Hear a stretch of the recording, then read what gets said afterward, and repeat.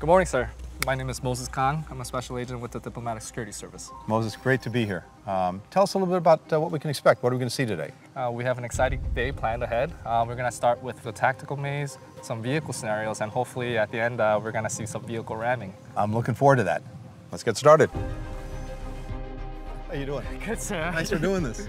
Thank you. This is like your not your day job, right? No, it isn't, sir.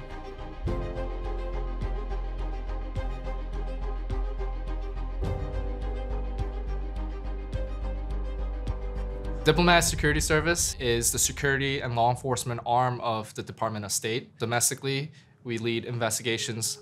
We also do dignitary protection. So what are we seeing here? Sir, this is the tactical maze. This is the DSS training facility where we train with firearms, small arms, long arms. Here, sir. What you're about to see now is going to be an arrest scenario. They're creating what's called a stack, so that when they make entry, that everyone knows exactly where to go inside the room. Please turn your hands! Turn around, on the ground. So even putting handcuffs on, that's a fine motor skill. Yeah. When you're under stress, that's something that we had to continually practice. I can imagine that. Again. It's funny, I was just thinking that. But. Yeah. A lot of agents, they have a love-hate relationship with the tac mace and the handcuffs because it's just these little details that when it slows down and you kind of get a little bit of a tunnel vision, it really slows down your actions. There's so many other things that DS does besides what I guess most people might associate it with, which are the protective details. Tell us a little bit about the other kinds of things that DS agents are involved in. Yes, sir. So once the DSS agents complete basic special agent course, they will conduct federal investigations, search warrants, arrest warrants like you saw on a day-to-day basis. And we do that with our counterpart agencies like the FBI, the Marshals, specifically for visa and passport fraud. All right, you gonna head this way, sir? Great. We're unique in the sense that we are federal law enforcement officers, but we are also foreign service security specialists. If you're doing investigations for 1 or 2 years, the next position you're gonna have is an overseas position.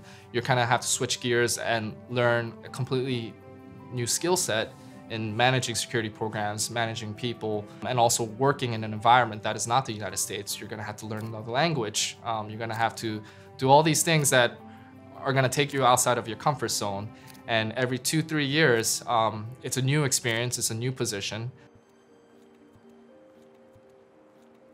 So, Moses, what actually brought you to diplomatic security in the first place? Sir, in all honesty, this is kind of a dream job for me. In my previous life, I was a local law enforcement officer. I also did a few years in the military. And when I found out about this job, it incorporated everything I would like in a career, as well as in public service. I found out that we do federal investigations, we do law enforcement work, and also the fact that we go overseas, that we serve as RSOs and ARSOs and do security management for embassies overseas. And the fact that we get to represent the United States overseas, I think that's an incredible privilege. And selfishly, I also like the fact that I could bring my family overseas.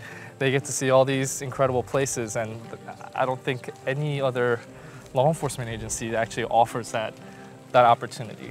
DSS is just incredible for the opportunities it brings. It's not just federal law enforcement, it's not just security management, but you work with FSOs, you work with diplomats, you work with foreign nationals in a way that I don't think any other agencies can afford. Of course, I'm grateful for it every single day, but just to see the incredible variety of things the DS team does. Yeah, it's a privilege, sir.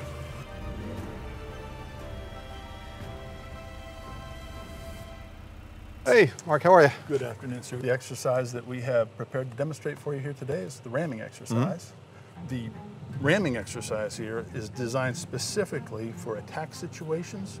An example would be if some bad actors were to use a car and block the road in front of you, block the road behind you. At this point, you need to forcibly remove a car from your path. Now, that may sound like a daunting task, but the reality is it's actually very easy to do.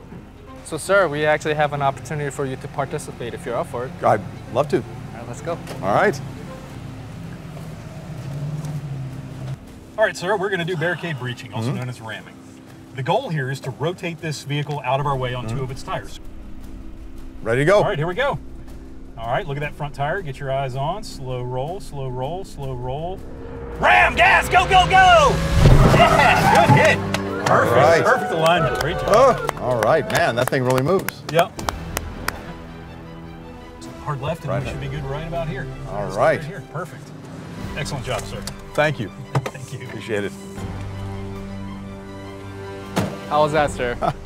That was incredible. You know, I haven't been behind the wheel in almost 3 years, so just getting behind the wheel was a lot of fun, but I really never imagined that doing what we just did would be like what it was. I think everyone who's imagined this, they've ever been in a car accident, it's a little bit intimidating to think of this, but there's a real technique to it. Our instructor was able to teach me in 5 minutes. It's an invaluable skill, especially it's a skill that you can learn very quickly. I for one, love doing this. So, Moses, I get to see you pretty regularly around the world in DC on the detail, but tell me a little bit about what the day in, day out is like for you. So DS agents, they could be assigned protection detail like you mentioned. We could be RSOs, ARSOs overseas doing security management for embassies, or we could be in a high-level dignitary event like the UN General Assembly. All this training, it prepares you for all the eventualities and the events that could happen in your career.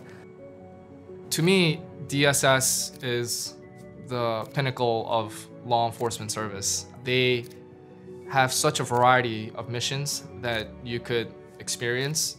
You could do investigations. You could represent the United States government overseas as an RSO. Just the depth and magnitude of the positions that you could hold as a U.S. public servant, it drew me. So if someone wanted to get involved, wanted to look at joining DS, what should they do? How do they do it? I say go for it. Just apply online. It's an incredible experience. I have colleagues that were former scientists, former professors. Some of them were former PGA golf professionals. But we value everybody's skill set, what their experiences bring to the table. And I think that's important for foreign service. And I say if you are willing to live a life full of adventure, this is the career for you. And I think for both of us, going to work every day with the American flag, either literally or figuratively behind your back, that's also a big part of the inspiration. Yes, sir, and it is a privilege. Well, it's a great day. Thanks for taking us around. Thank you, sir, for coming.